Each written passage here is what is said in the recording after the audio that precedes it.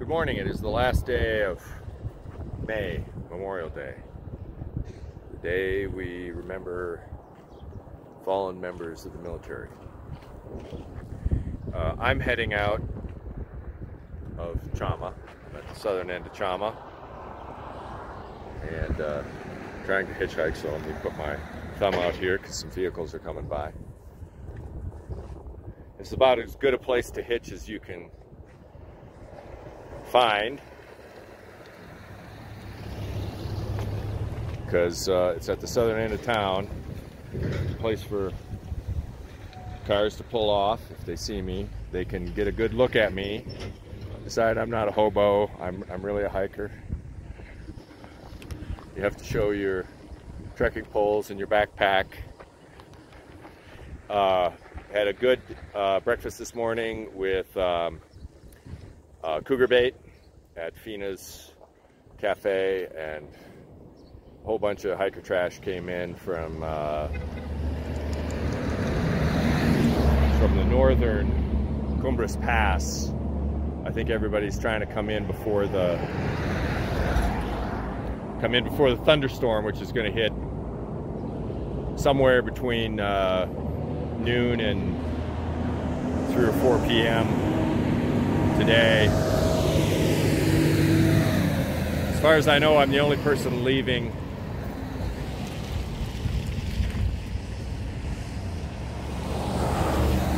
town today. He's just pulling into the Lowe's. So anyway, we'll see how long it is. It's a long hitch. I mean, it's like 40 miles to get back to the trail. So, but it's straight down this highway. So I might take my pack off, prominently display it. But we'll see. Clouds are getting thick already, so we'll see how it goes today.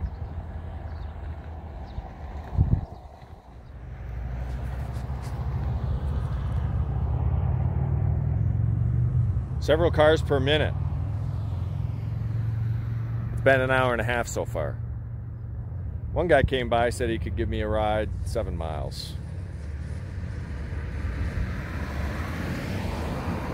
But that wouldn't be in as good a place as this is. I mean, I don't know that I've ever seen sort of as good a place to hitch as this. But some places, don't like to pick up hitchhikers, I guess. Don't know what the Continental Divide Trail is. Don't know what these scruffy looking hikers are like.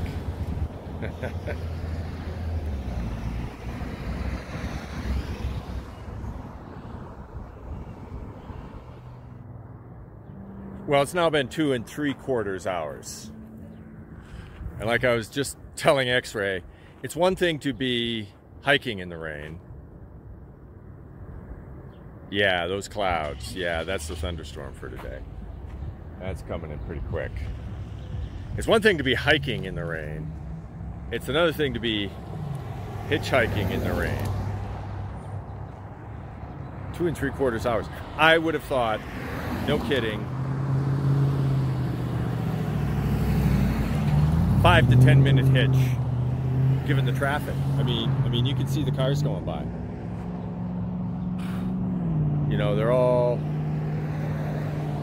pickups with king cabs and SUVs and plenty of space. This isn't like, you know, a 2-seater.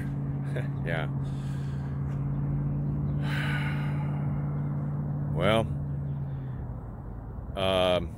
X-Ray did tell me, though, that when they did this a few days ago, the owner of the hotel where they're staying, the hotel and shops, shuttled them down there for gas money, down 40 miles each way. So that's not looking good.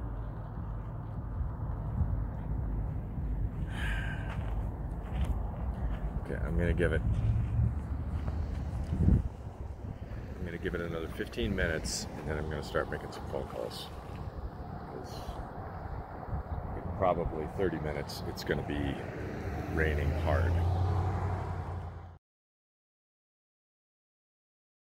midnight to noon, so the snow was solid. I just like, and it was full moon. So on the Arizona Trail, it brings you in, like you go up Open Mountain back into the valley. Right, so you're hiking in the middle of the valley almost. Yeah. And it was full moon, bouncing off the snow. I didn't Airbnb. Yeah, just feels great. I think I finally made the right decision.